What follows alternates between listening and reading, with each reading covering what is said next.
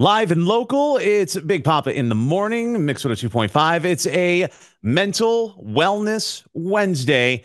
Life coach Rebecca Silence, RebeccaSilence.com. Rebecca, good morning. How are you? Hi, everyone. Let's make some magic happen. So, Rebecca, this week here in upstate New York is the week that all the kids are off from school.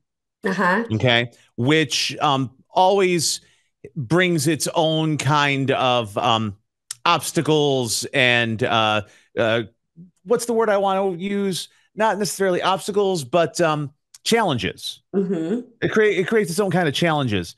So let's talk to the parents of that are not on vacation. They're staying local.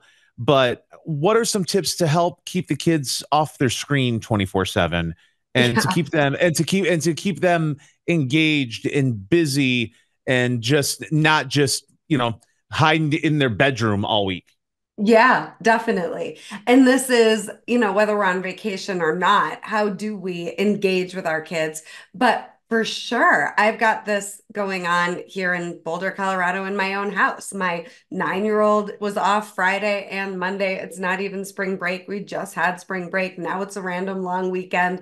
And my 9-year-old is crying about how so many of her friends are going on trips and so many of her friends get to stay home with their parents that aren't working. And she has to go to this aftercare program and hang out at a camp she doesn't want to be at. I'm just saying, in real time, I'm literally dealing with this.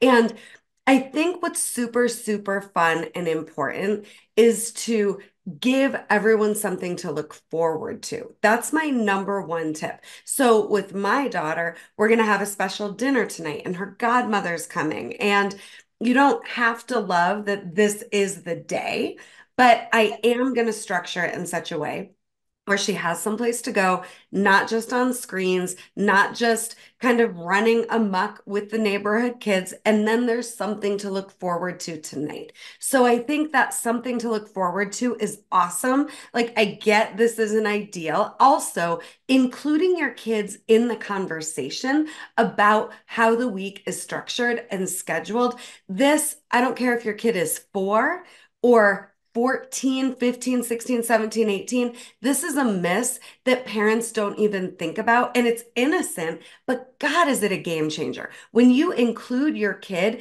in the upcoming week, here's what's coming, what's important to you that you would want to look forward to with all of what we've got going on. That is massive to include your kids in the conversation. My kid's off today, not wanting to be at a camp. Her father's about to fly out to New York, actually, to do some work for the whole week. So it's just the girls around here this week. My daughter isn't confused about what's going on and what we have to look forward to. And the what you have to look forward to piece, it doesn't have to cost anything. It can be that you're binge watching The Voice with your child, or who knows, making a nice dinner. It doesn't have to cost anything. Playing rummy, just sitting down and lighting a candle. And what's the most exciting thing going on in your life right now? What are you struggling with and how can I help? Like, take these opportunities to connect to your child, to include them in conversation, and to get to know them better and to let them get to know you. Here's what I'm excited about. Here's what I'm struggling with. Here's what I'm looking forward to. Talk to your kids while you're on vacation. And most important point here, Gary, and everybody listening, please don't you dare try to be the parent you think you should be this week in order to prove you're doing it, quote unquote, right. There Right. is no right. There is nothing to prove. And you don't need to be any better, different, more than you are. Your best is enough. And you being aligned and authentic and modeling, we do what we do around here. In my house, we work, we have quality family time, but I'm not apologizing for anything. And I'm not ever trying to make up for anything. I Right. did that with my 19-year-old as the single mom. I was the guilty mom. There's not a dad in the picture. So let me try to live beyond my means, prove I'm a good mom, make up for some lack that didn't even exist. We don't have to do that. No, not at all. You're the sun, So moon, and stars as the parent. no, absolutely. So what we're going to do is we're going to break here. If you want to hear the rest of this conversation, you can head on over to mix1025.com or tune into our video stream, youtube.com/CN at CNY Mix, CNYMIX. And we'll continue the conversation right there. So as we're going on, the two things that I really took away, it's not about the money, but Yeah. it is about the time. Hmm. Yeah. And the time in a way where you're including your child in how we're spending that time, right? It's not a dictatorship. And I've seen it a lot where the parent is just bossed around by the kid and the time is spent based on the kid wants this, the kid wants that, like the bad children in Willy Wonka. That doesn't work, we're And literally to like dropping everything because right. the kid changes their mind and like, oh well, okay, and throw the entire plan out the door because they changed their mind in 2 seconds. Or how many times are you taking your kids to a nice dinner and they're in a bad mood and now you're resenting spending the money? You didn't even want to do this in the first place. The first step is don't agree to the dinner if it doesn't feel good to you. And this Right. is a parenting hack that I swear will change your life. The first one we talked about is including your kid in the conversation. But the second one is don't do anything that you're not going to enjoy. When it's family movie night, we'll go through, all right, this option, this option, this option. I'll literally say, I don't want to watch that. I Mhm. always offer a different solution, whether we're talking about a movie or a meal or just how we're spending our time. Be solution forward. But don't agree to things because you think it'll make you a better parent that you don't actually want to do. And we live in Boulder where there's trails and we can just get outside and look at the mountains. And in central New York, it's beautiful. I get it's gray a lot, but it's beautiful. It's a Right. beautiful place to live. And there are so many places to just get outside, walk around, but you going, it's okay that everyone wins, including me as the parent, and starting with me as the parent is a brand new precedent that can change your family. You knowing what you want and only agreeing to what you want, listening to what your kids want, and creating a win for everyone is possible. And it doesn't have to cost a dime. And yes, they want your presence.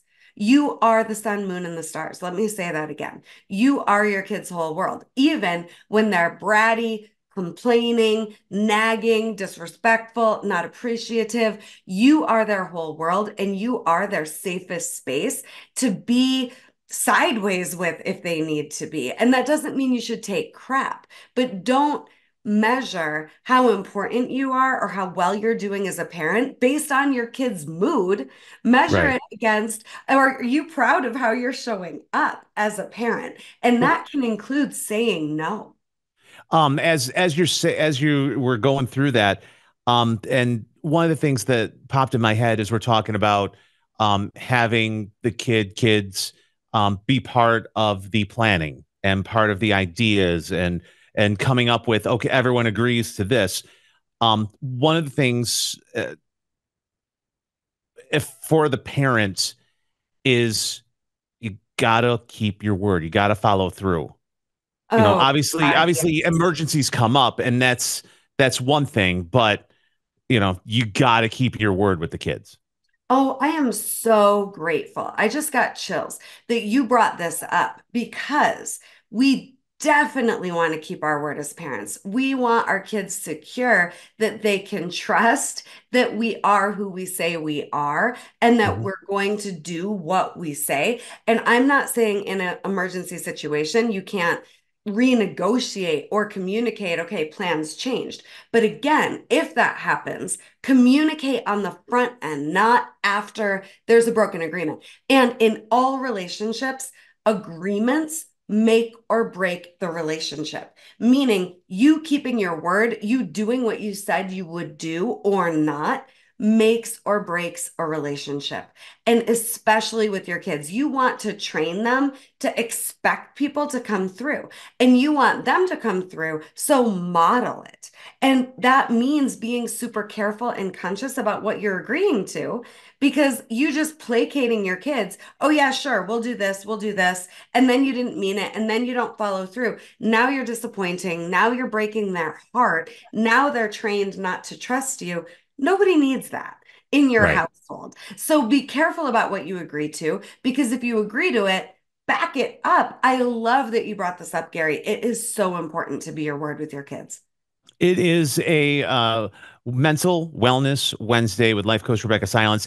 Hit her up online, rebeccasilence.com. There's all kinds of content, all kinds of free things that you can do to help yourself. And good luck on vacation, parents. Absolutely. And at rebeccasilence.com, you can get access to my brand new free masterclass, The Three Must Know Secrets to Heal and Save Your Family. It is worth the hour. It's essentially a short film, and it will give you so much to add to this conversation we just had. Thank you for caring about being a great parent, and I'll see you soon.